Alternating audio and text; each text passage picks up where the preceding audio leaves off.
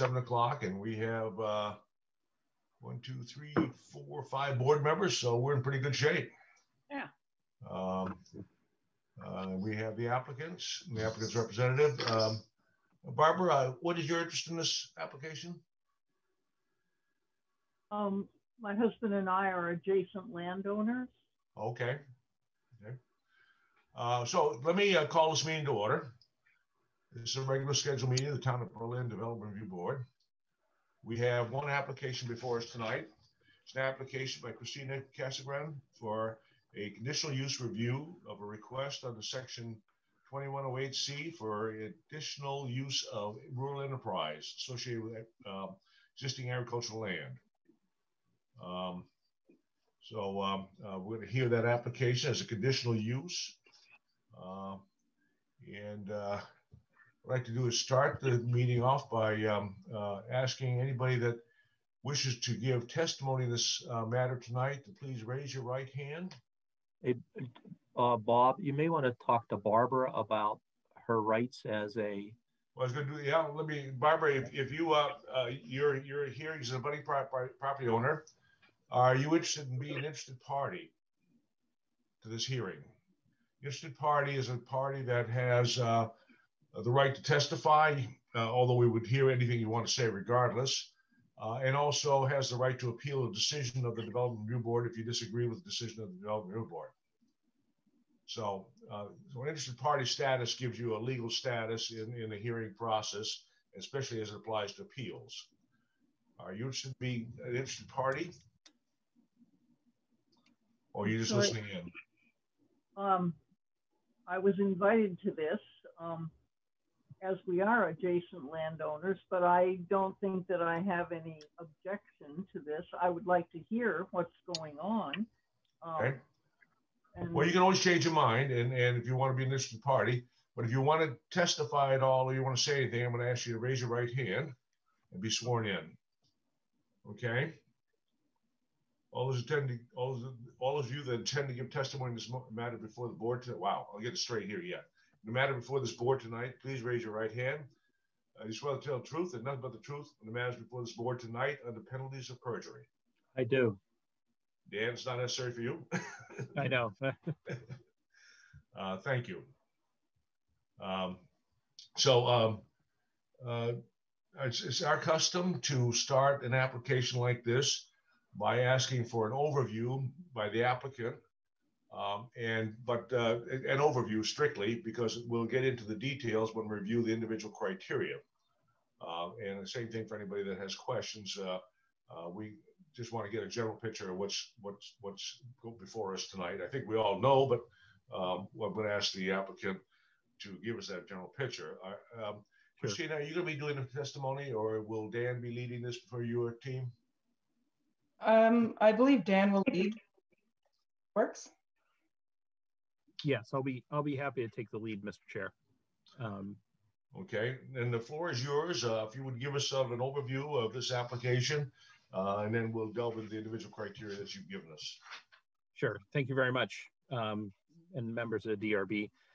I'll start off by simply noting that this application is not seeking to change anything that exists on the ground today, with one small exception that I'll get to in a moment. So the parking area, the building, the use, the hours are all going to stay as they have been historically. This is an as-built project. We're simply looking to do a couple of things. One is to come into compliance with the town and to make sure that the zoning classification fits the use, as well as create a zoning classification that fits the emerging and sort of future use that we're projecting for this particular project. So I'll start with an overview.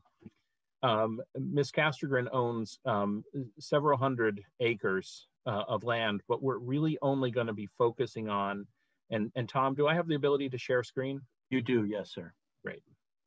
Okay, let me share just because I want to focus on, oops, let me stop sharing for a second and make sure that I have.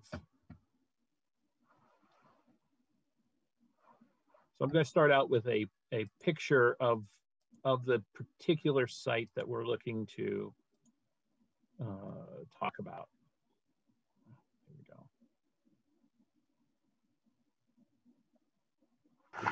go. So as you'll see, this is Route 12 that runs across the frontage of the property. Crozier Road is a discontinued class, I believe class 3 road that was discontinued in the 70s. And there's a parking area here that's been in existence. And there's what's referred to as the crush house right here. And this area is really the area that we're looking to cover with this zoning application. So this is a mixed use application. And let me begin by saying that most of the property is not looking to be reviewed in this application. The vineyard, Ms. Castrogran's house, the forest land, that's all going to stay the same. We're only looking for this particular area right here. And under your zoning bylaws, under section 2005, it allows for multiple uses on a single property. So we're really only looking for this crush house, the parking lot, and really the immediate area that serves this crush house. So the yard that's around it. We're not looking to go up into these vineyard fields that you can see up above. We're not looking to go into any other area, but this immediate area that will serve for this rural enterprise use. So let me give you sort of a historic overview of the use of this, which is that, and let me show you on this exhibit a little bit more. This is our exhibit E, and it shows on a section of a survey really a good sense of the area. You can see there's the crush house right here. There's a patio off of it. There's a walkway to the parking area, the solar panels, and then the discontinued road that goes out to Route 12 for entrance and exit to the property.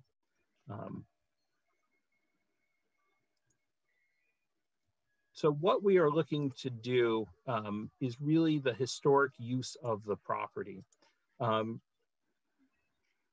So Ms. Castrogran purchased this property in 2002, and it's a 2,000 acre property. I was understating by quite a bit.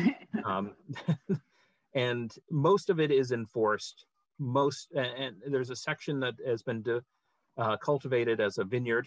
There's a portion that supports her house and barn. And then this crush house that sits below. And this crush house was constructed, I believe, in the end of 2006. Christina, am I remembering that correctly? I think it's 2009. 2009, I apologize. That's why you're here, to fact check. But the crush house has always been an integral part of the agricultural use of this property. Ms. Castrogran started Fresh Tracks Farm with the vineyard and has been producing wine at the site since 2006. And that's the 2006 I was thinking of. And this crush house is where the wine is processed, where it's stored, and where there's retail space for people to come purchase bottles of wine, taste wine, have cheese and cracker plates, have small receptions there. But it has been, so it's been a retail space. It's been, it's an integral part of the actual vineyard agriculture space. So it's always been tied to the vineyard itself, and we're not looking to change that. What we are looking to do, and when it was erected, our view was that it was part of the agricultural use. And certainly to the extent that this was built to process all of the grapes that were grown on the property. we felt it was consistent with Act 250, that it was an agricultural use.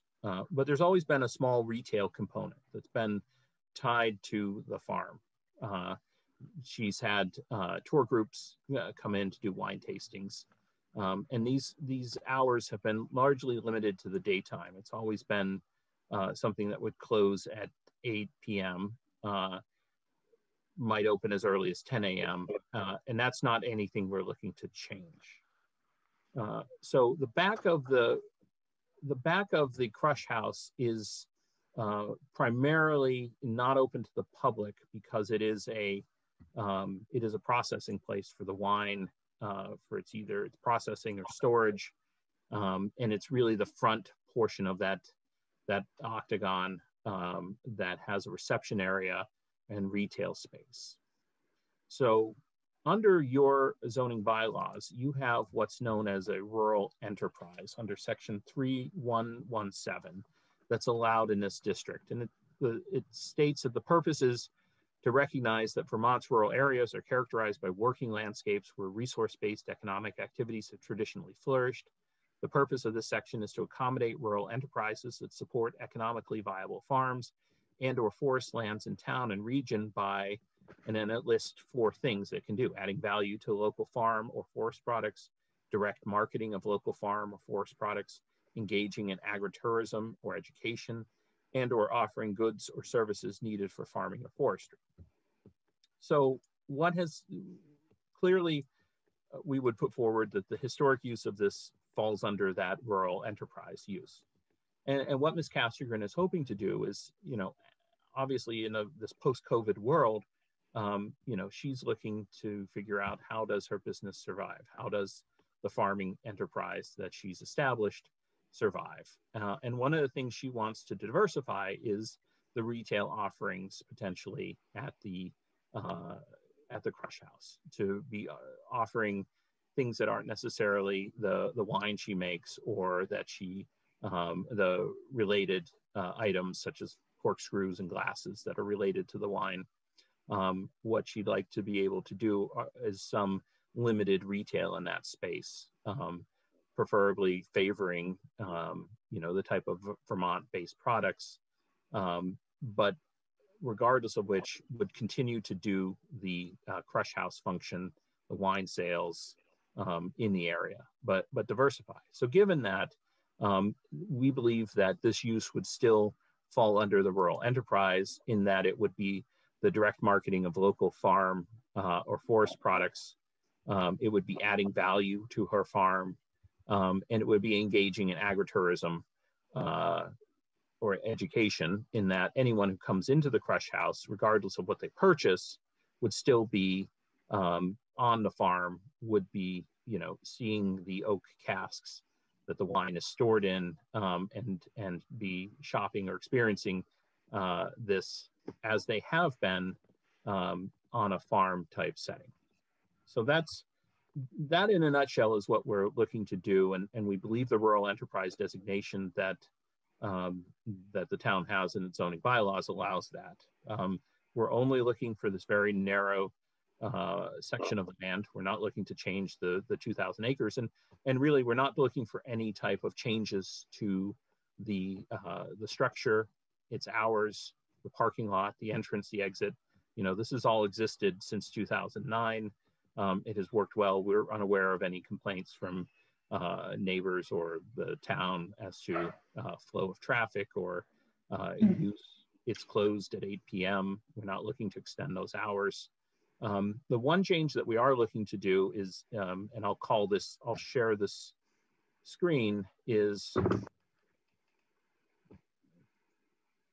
the sign, the existing sign, and part of our application is to recognize is to get approval for the Fresh Tracks sign.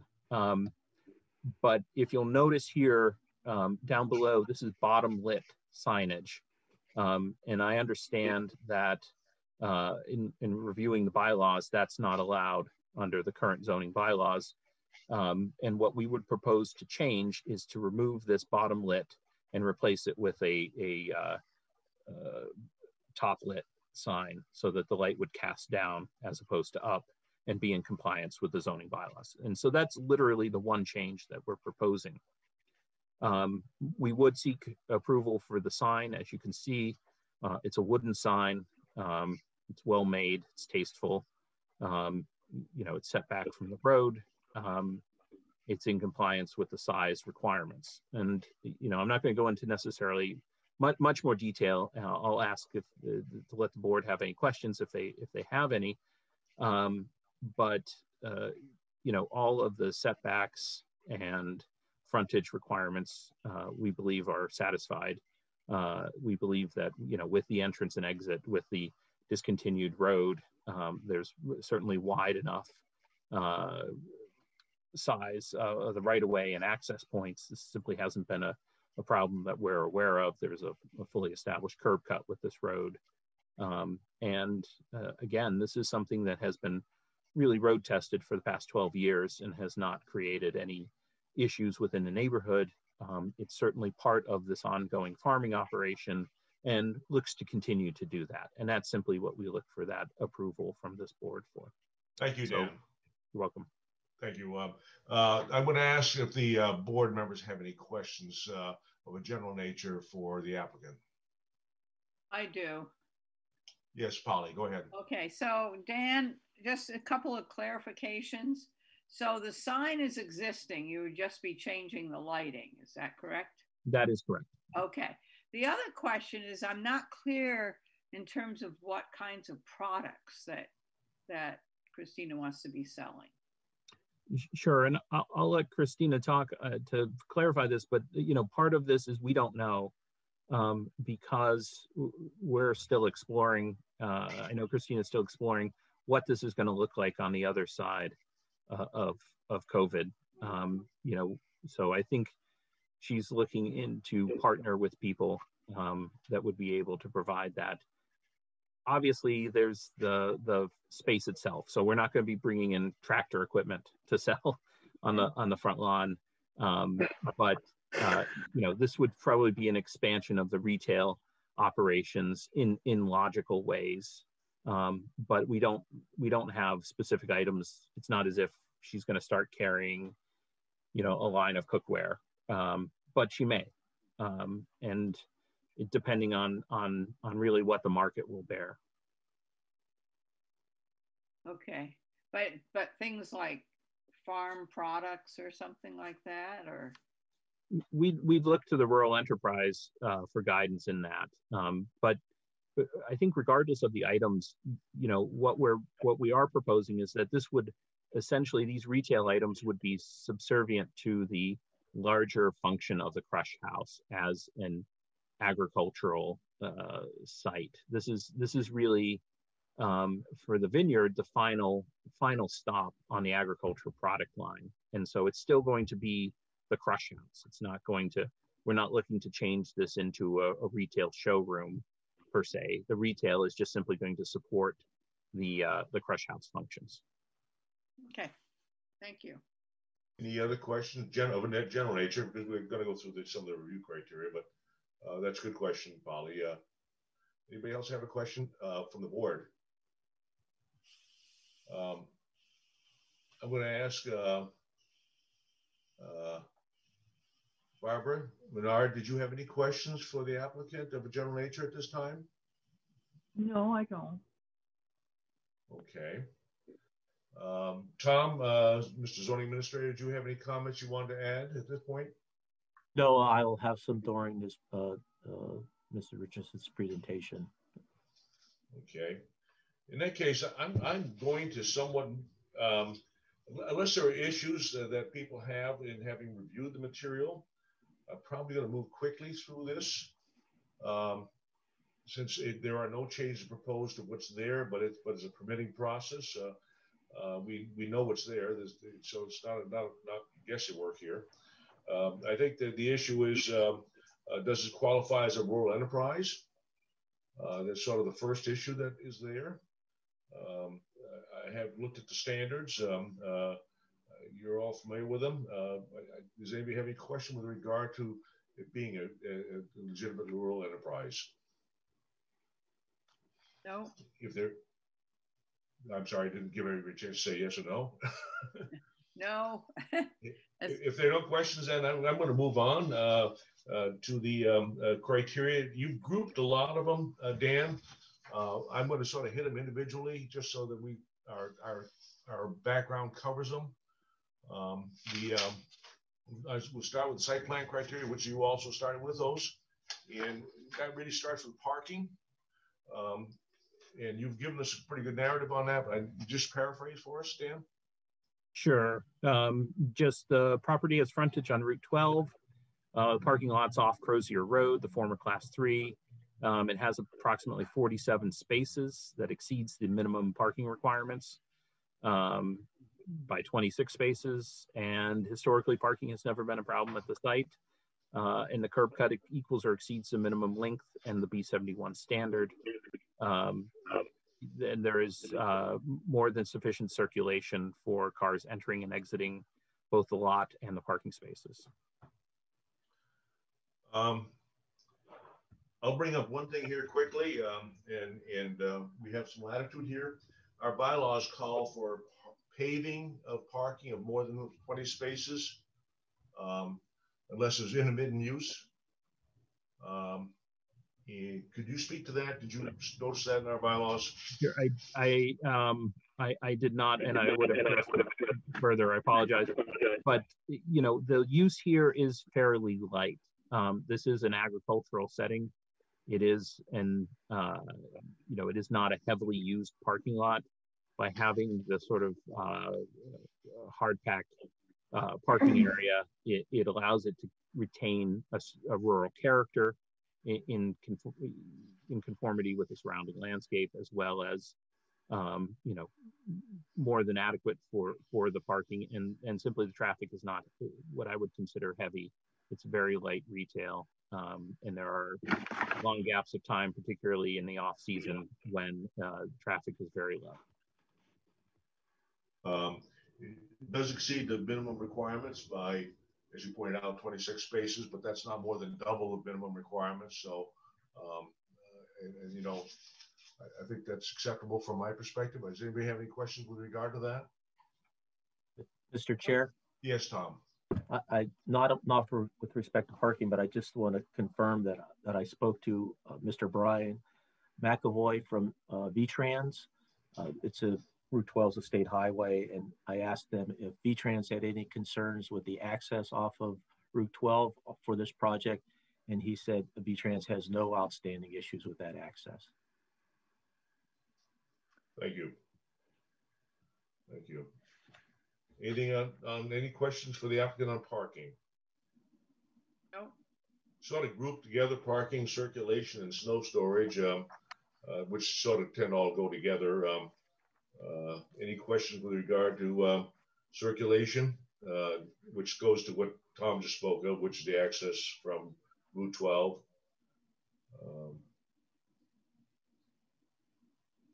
If none? Nope. So so I'm assuming this road is maintained by you, Christina?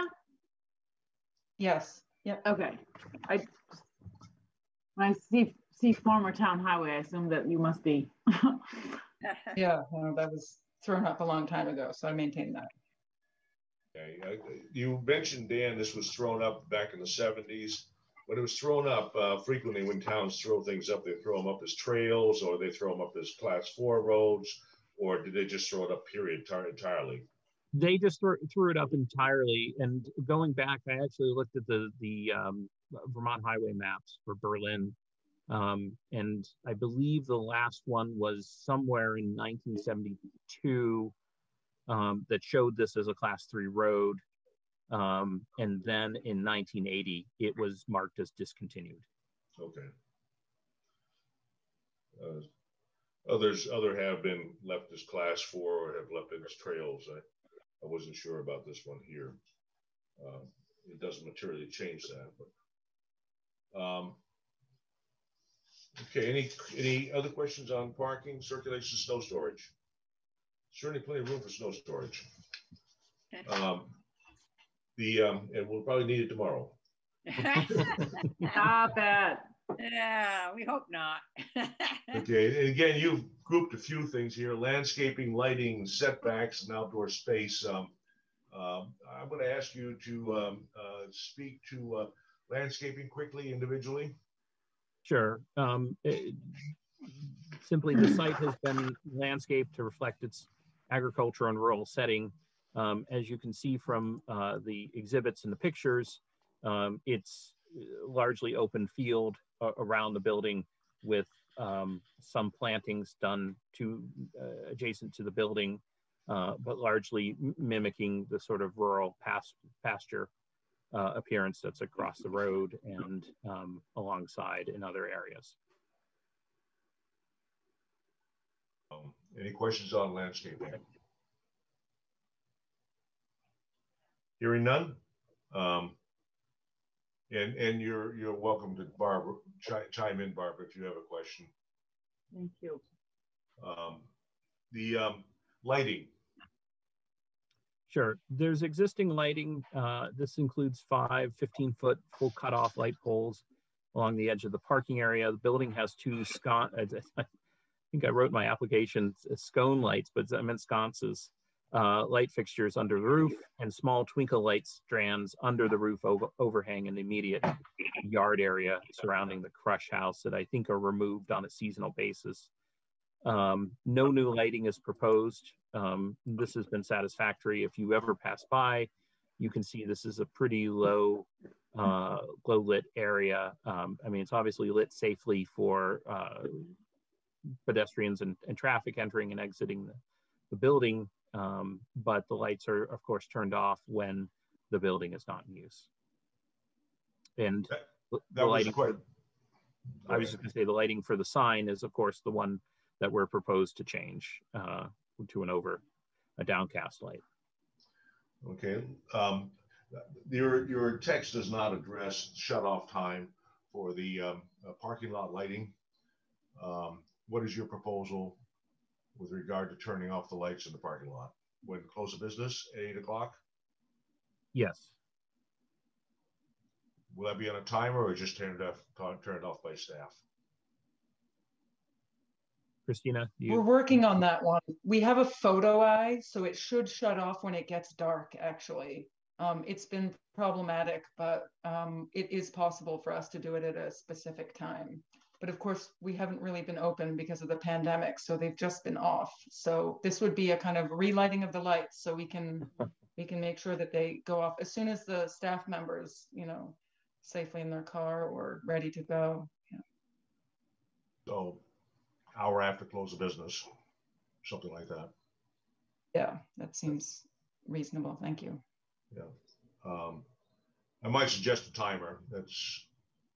I mean, I realize they're on photocells, so they don't come on. They don't come on until it's dark. But you do want them to turn off when you're done for the day.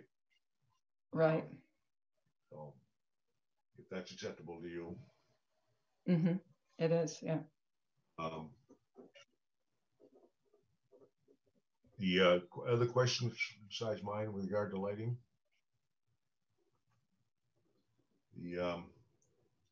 Are there any other lights besides the pole lights? You have lights on the buildings, exterior lights on the building? Entranceway? There are several soffit lights. Okay. A few downcast lights on the outside, and then one light, string light in the front. If you drive by, well, you could see it when we were open. So there are a few, like one set of string lights and several soffit lights that come underneath the roof that overhangs the front of the building. And then in the back, which you can't see, is of course a spotlight where I park or staff goes, and that's that will just come on when you pull in, and that's so you can put the key in the door. But that's in the back. So you'll have no nighttime security lighting or anything like that? It's interior, so so there's some lighting in there to try to see with the camera. Okay.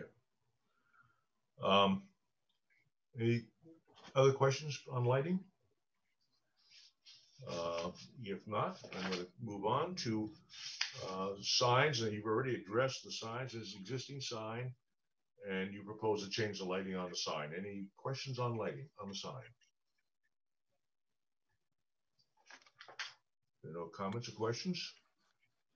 Gonna move on. Quickly, a lot of pages. Was there a sign on the building? There's sort of a logo burned into a piece of wood, but there's no writing on it. So it doesn't, there's no wording on it, and it's quite small. So I don't know if that would, it's about this big. Not sure that that would count.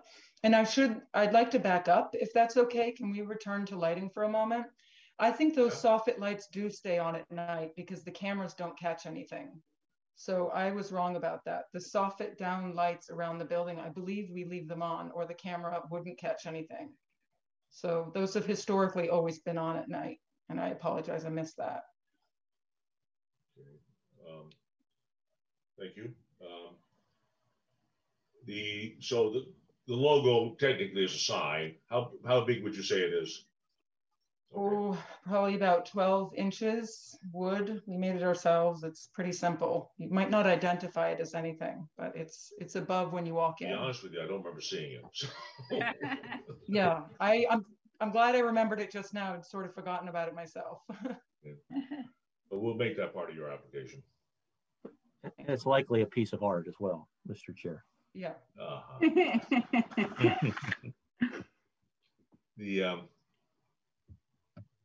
You do have some temporary signs at your facility frequently. Mm-hmm. And there are specific rules under this agriculture uses, that there are specific rules on that. You need to observe those. I don't know. Do we permit those, Tom, or are they just soon be follow guidance? Follow the guidance. That the town is in the process of developing a licensure for that, but we're not there yet. Okay. So it's outlined back in that section 317 or whatever, it's 3117. What's allowed is, my observation is you have not necessarily exceeded that, but just something you need to watch. I think it allows up to 6 temporary signs. I don't know that I've ever seen 6 temporary signs there. Okay. You've indicated that you do have wastewater and water permits. You've had them for quite some time. And then you've outlined that where your stormwater goes. Anybody question on, again, they've been sort of grouped together, but the water, wastewater, or stormwater?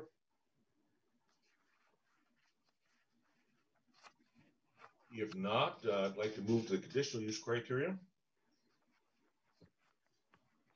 And perhaps, Dan, quickly, if you just sort of run through that for us. Sure. As you have in your text. I'll be happy to do that. So the use as it has been and as we expect it to continue has not impacted the community facilities or utilities, won't have an impact on local schools, parks, water, or sewage systems, or transportation infrastructure, or any of the city services or town services. Traffic at the site has consistently been at a low level. As an agricultural retail operation, it has 10 years of traffic history, which have not generated complaints or issues with traffic on Route 12 or the surrounding properties. The number of trips has been and is expected to remain well below the 75 that would otherwise trigger a traffic study. I think as Tom had indicated, the entrance and exit is in conformance with the state's standards, or at least is an acceptable level as far as an entrance and exit off of this. The change is unlikely to affect the character, any classification that's given permit by the board tonight is unlikely to change or affect the character of the area. As we've indicated, it's been operating for 11 years. Any of the retail is going to fit really within the existing use, and unless you go inside, would probably unlikely to be noticed by any neighbors or any other individuals in the area. It's a modestly scaled business and building. It's tied to the agricultural operations of the farm. We're not looking to subdivide this off of the property. It will continue to be part of the part of the farm operations. The hours of operation are consistent with historic use as well as residential use, which is, by closing at 8, it will be quiet, presumably, within the hour. If there's any noise at all, this is generally generated very low levels of noise. There's not smoke or other effluent in air. So it's largely been a fairly low impact on the neighborhood. And the property itself is surrounded by fields and agriculture. There aren't particularly close neighbors nearby to the actual crush house itself that might be affected in a tighter knit neighborhood or a tighter packed neighborhood. And no significant natural resources impacted by the application. The structure is built, sits outside of the floodplain and riverfront areas protected by the state of Vermont and identified on the A&R Natural Resources Atlas. And the remainder of the 1,000 plus or 2,000 acres remain dedicated to agriculture and forestry purposes, of which this actually continues to allow and support. And there's nothing that's going to affect either solar arrays or renewable energy. And as shown, in fact, there is a solar array next to the building, and certainly room for more if Ms. Castergren decided or any neighbor decided to install solar or other renewable energy systems. Thank you. Are there any questions for the applicant by members of the board? Barbara, did you have any questions? No, I think, I was concerned about what time that's going to close, but you answered that, so I'm okay. Good. Tom, did you have any additional comments? No, sir. So, Dan, any further comments on your part? No, I think we've presented, and obviously if there's any questions about any of the materials, we're happy to answer. If there are no questions, are there questions? If there are no questions, I would entertain a motion to adjourn. But before we do that, I just wanted to commend you, Dan. That was a very thorough application. Had a lot of information. So that's probably why there are not a lot of questions. As a former DRB member down the hill from you guys in Montpelier, I know the value of providing answers before the questions are asked. Yeah. So I will move that we close the hearing. And I'll second. Motion been made and seconded to close the hearing. Is there a discussion on that motion? No discussion, then I would, all those in favor of the motion, please signify by saying aye. Raise your hands if you would. Aye. Aye. Aye. Aye. Opposed? The motion is passed. Thank you. And the hearing is closed. We thank you very much. Thank you very much for your presentation. Thank you. Barbara, thank you for showing up. Thank you, Christina. Thank you for your time, everyone. Yeah. And nice meeting you. I wish you well with that, and certainly hope to see it fully open again. Thank you. I appreciate that. Yeah. Question, do we not get free samples? Or that's under the graphic corruption. Yeah, I was just going to say, be careful. So we have one other item of business tonight, and that is the minutes of. Excuse me, Bob. Yes. So for those who are attending, if you don't want to hear about our minutes, you're free to leave now. yeah. Gina, see you later, and thank you, everyone. I'll talk to you tomorrow. Yeah, thank you, everyone. Thank you. Yeah, it's the only matter we have remaining before the board tonight is the approval of the minutes of April 6th. Although I do anticipate we might go into deliberative session, but we'll do that afterwards. So is there a motion to accept the minutes of April 6th? So moved. Oh, okay. Sure. Thank Sure. you. Yeah. You moved. Polly, you second? Sure. Okay. Discussion of that. They were nice brief minutes. Christy, Yeah. thank you. I wish they were. I think it's first time we've had a set of minutes on one page. I know. That meeting set a lot of records. Huh? So, okay, all those in favor of the motion to approve the minutes of April 6th, please signify by saying aye. Aye. Aye. Minutes of April 6th are approved. Excuse me, Mr. Chair, just one order of business. I just wanted to, since Christie's here as well, that yesterday Polly was named as a permanent member of the Development Review Board, so she's no longer an alternate. So now there are two alternates, Tour Nelson and Josh Fitzhugh. Thank you, Polly. Yes. Now we just need one more permanent member. That's true. That's true. I don't even know when people's terms expire. I tend to have a conversation with the select board. When a person's term expires, you basically re-advertise the position. There may be other people that want to. That's a good idea. Want to be interested. We've actually done that. Have you? Yes, okay. through Front Porch Forum, we've done that. Yeah. Well, I didn't see the position of representative of the Regional Planning Commission and the Transportation Advisory Committee advertised. That's not on my radar. That's an annual position. Oh, really? Huh? Yeah. Interesting. I thought it was for life. Annual appointment. Oh. Careful, Tor. Okay. If there's nothing I've missed here, I would entertain a motion to go into the deliberative session. Okay, so moved. Okay. Seconded. Discussion. All those in favor of going to deliberative session at this point in time, please signify by saying aye. Aye. Aye. I need to move some folks around, Mr. Chair. Okay. Joining shortly, Mr. Chair. I thought for a minute, Carly, you're going to have to chair tonight. Oh, geez. Don't say that. I tried to do myself in today. I fell over backwards and hit my head on a pavement. Oh, no. Bob.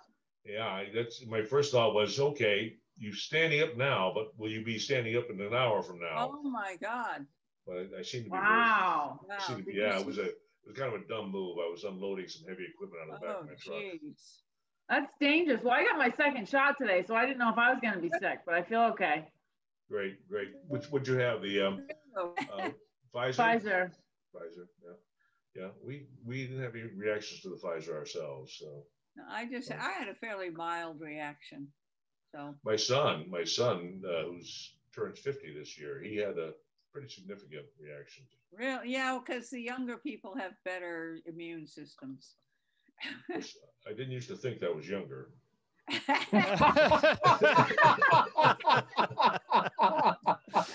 Easy. Clearly is. I just had my birthday yesterday. Yeah. Happy birthday, Bob. Happy birthday. Bob, you should have Judy check your eyes just to make sure you have a concussion. I told you have to stay awake all night, or have to be woken up every 2 hours or whatever it is. Yeah. No. Trust me, you get to be my age, that happens anyway.